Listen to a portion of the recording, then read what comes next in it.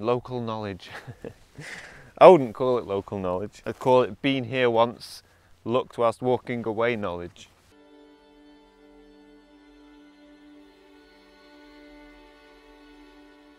So this is my last morning in Sossusvlei. Tomorrow I fly home. And I'm going to miss this place. It's absolutely gorgeous. But it's so vast, I could spend an entire year here and still not see everything. I'm actually on my way back to the same location that I was at yesterday morning. And that's because, I mentioned just before, this place is huge and the scale of it's phenomenal. So there's no way that I could explore and see everything. So I wanted to come back somewhere that I'd been, at least then I have an idea of what the light does. And whilst I was here yesterday, I spotted a couple of compositions that looked really good as the sun came up and over.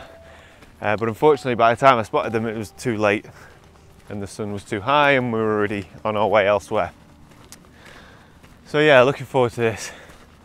And the only one here is peaceful, it's quiet, and it is just gorgeous.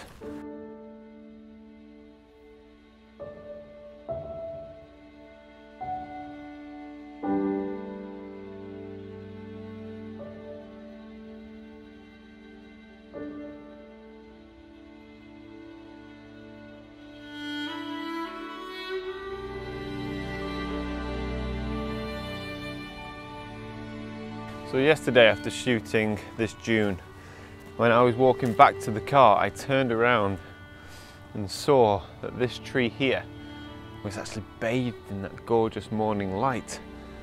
But on this right-hand side of the dune, that was still in shadow. By that time, it was too late for me to set up and shoot it, but it looked like it had a lot of potential. I like this tree, it has a lot of character, still has green on it, and it arcs over to one side. So it definitely looks like it has potential. But the advantage here is that I was at this location yesterday. So I know that the sun rises from over here and it comes up and over this dune and the light will hit this tree but not the background of the dune. So yeah, local knowledge. I wouldn't call it local knowledge. I'd call it been here once, looked whilst walking away knowledge.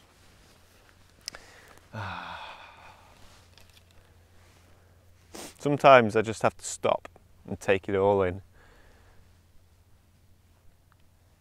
There is nothing, no one for miles and miles and miles. I can barely see the car. It's a tiny speck in the distance.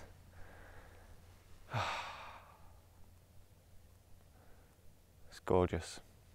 So I think this is the only image I'm going to go for.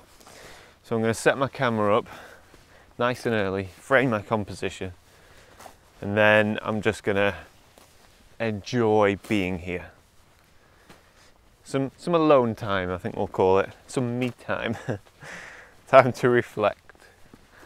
I suppose I'll have to do my Christmas shopping when I get back. Ugh. Actually, no, let's not think about Christmas. Let's not think about Christmas. We're in the desert. We can't think about Christmas.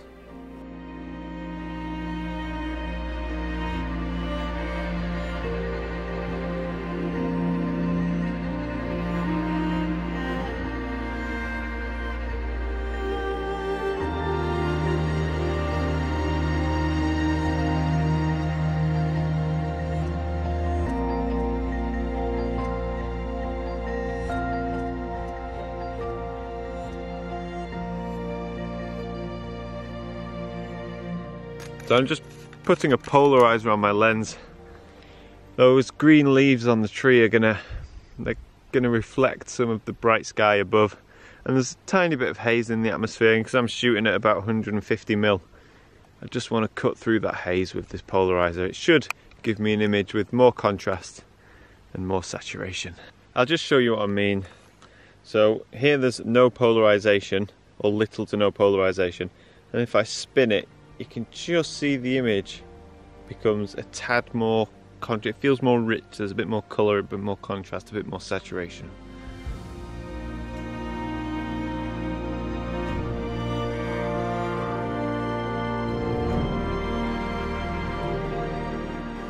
sun's just coming up and there's absolutely nobody around.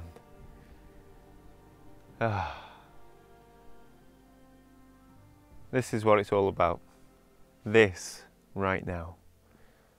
Amazing scenery, peace and quiet, and hopefully a good image. We'll see. We'll see about that one.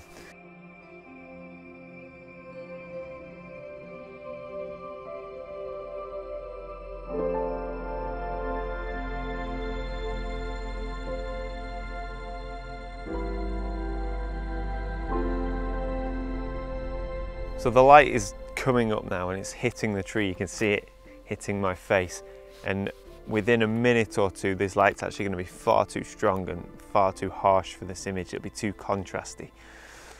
What you want is the gorgeous soft light just as it kisses the tree in the foreground, making for a lovely three-dimensional image. The background is still in complete shade. So yeah, this is just perfect. f11. I'm just shielding my lens from the sun, and I'm going to take this image.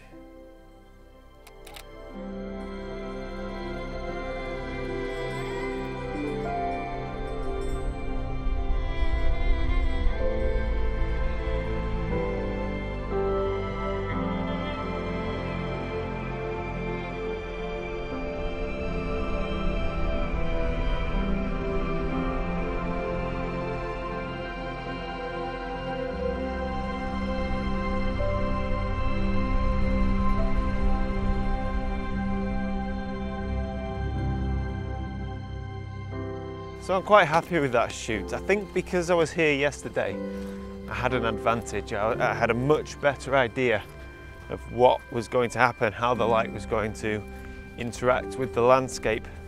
And it's a fine example of why you should revisit locations time and time again. I mean, yes, okay, so I've only been to this spot twice, but the first time I had no idea what was going to happen.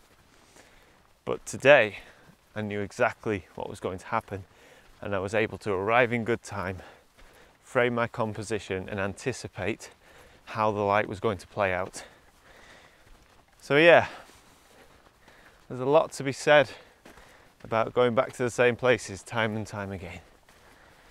Anyway, I am starving.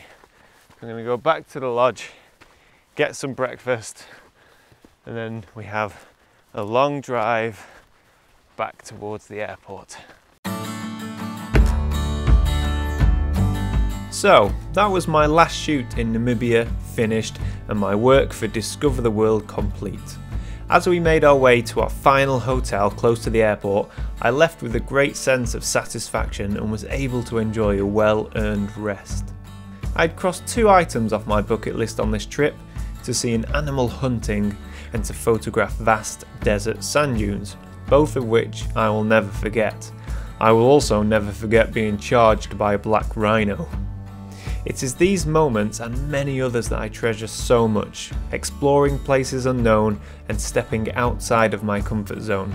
Photography is so much more than simply taking images. It's about the people we meet, the places we see, and the experiences we have. Technology changes, megapixels keep increasing, and dynamic range continues to expand. And with this, your once shiny new top-of-the-range camera might feel a bit obsolete.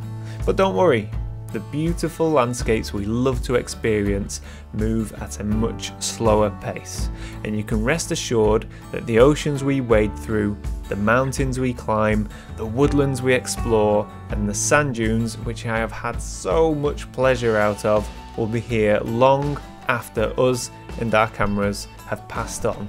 So get outside, experience and enjoy it. There is so much to see.